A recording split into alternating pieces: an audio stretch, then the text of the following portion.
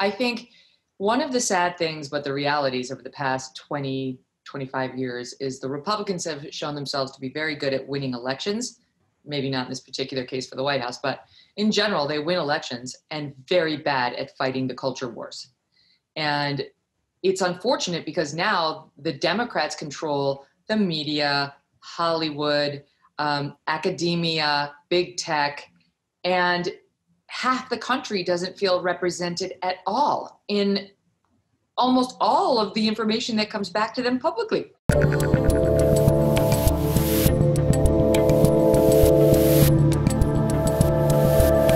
what do you think about the big tech element then? Also, that, going forward, that at least, even though they did nothing, I mean, I kept saying this the whole time, you guys are having these hearings, and it's great to see Ted Cruz, who I totally like and respect. It's great to see him grill Jack, but you guys are doing it 6 days before an election, and we're pretending that this isn't theater. Are you worried that, okay, Trump was sort of the last thing that was stopping big tech from doing whatever it might want to do? I don't know exactly what it wants to do. But now, without that threat of we're going to regulate you, whatever it might, break you up, stuff that I don't particularly want them to do, are you worried that they're just going to go all in and silence the real resistance, which will be, the remaining free thinkers? Yes, I am worried about that. I don't have the solution to that either. I am worried. I think one of the sad things, but the realities over the past 20, 25 years is the Republicans have shown themselves to be very good at winning elections. Maybe not in this particular case for the White House, but in general, they win elections and very bad at fighting the culture wars. And it's unfortunate because now the Democrats control the media, Hollywood, academia, big tech, and half the country doesn't feel represented at all in almost all of the information that comes back to them publicly. Like sports, forgot to mention them. So you turn on the television and watch a sports game or get the news or watch the Oscars or the VMAs, whatever it is. And now you're getting wokeism shoved down your neck and you're being told you're a racist if you happen to be a Republican, you like Trump, or even just if you're a Republican these days. And you send out a tweet that is totally legitimate and maybe just opinionated, or a news story being reported by that New York Post, censored. And, your viewpoints you're being told they're bad by everyone that has control of the public microphones.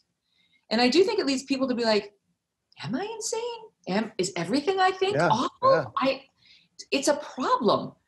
And I think big tech is part of the problem. I really wish we'd see somebody like Pt.3, who he's going to have to actively create a new Twitter and a new Facebook. And there needs to be a real other digital forum out there that represents the other half of the country, because I just don't think they've got much of a future on the existing platforms. Well, the irony is if Trump loses and then it finally gives him the impetus to be like, okay, I'm going to another platform or I'm starting my own platform, that's how the platform will work, right? Like that ultimately would be it.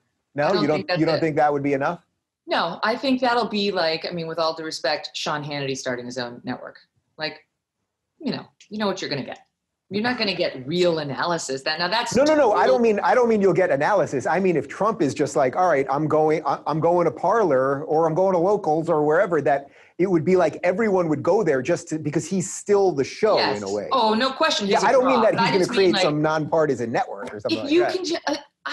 I'm not conservative media is well represented in the digital world. I get that. But when it comes to the main platforms out there, Facebook it gives a little bit more play, but they're censoring a lot of stuff too.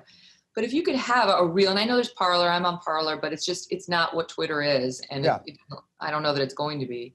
You need a real player with a lot of money to create the platform and back it, and somebody with a spine of steel like Rupert Murdoch to say, I don't need to be loved at the cocktail parties.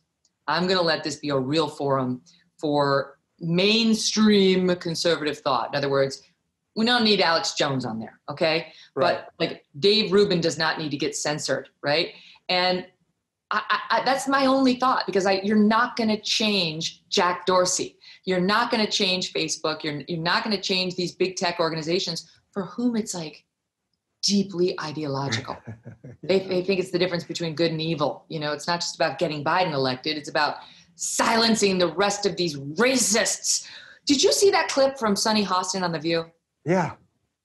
Unbelievable. That embodies how they think, the left wing. And I don't even mean progressives. I know you used to be one. Yeah. Most progressives I know are totally normal and mainstream, and they don't believe in any of this nonsense. It's the quote left with a capital L, who are insane in the way they see the other half of the country. And Sonny Hostin just put it on display where it was like, these, at least half the country, I'm not going to say they're racists. Yeah. But they're racist. I'm not going to say they're racist, but at least half the country voted for him, notwithstanding his racism, his sexism, his xenophobia, his transphobia. And then another woman on the panel, Sarah, I don't remember her name, but she was like, how can you say that? You know, people vote in their own self-interest all the time, pocketbook issues and so on. Doesn't make them bad, doesn't make them racist. And the response was, no, because this is about we the people, and we are supposed to behave as a collective and do what is right. It's one of those things, Dave. I was like, oh my God, I wish so badly for the first time in my life that I were sitting on the View. I would have loved to said to her, I get it totally. And just out of curiosity, I'm wondering, because like there's a lot of people who really feel like, for example, abortion is murder and it's actually killing babies. And that's wrong. And what would be right would be to ban it outright. And if you don't support that, you are on the wrong side. You're in favor of murder.